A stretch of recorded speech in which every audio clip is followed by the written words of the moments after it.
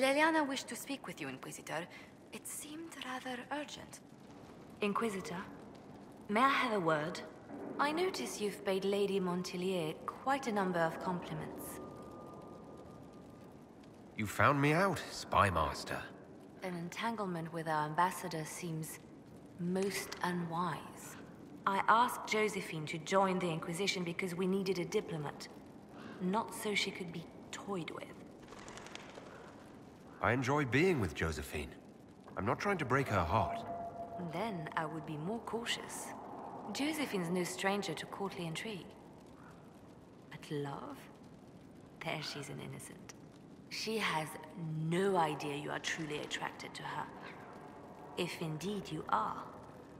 What do you have against the idea of me being attracted to Josephine? I have not known you long, Inquisitor.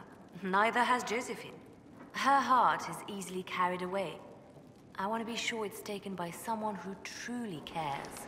So, if you feel anything towards Josephine, I want to know. Yes, I'm very attracted to Josephine. Is that so?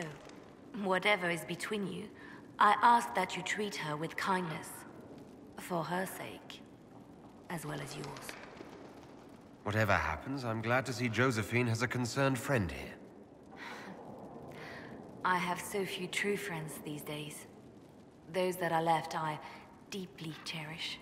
I will not trouble you any further, but I do watch over my friends. Good day, your worship.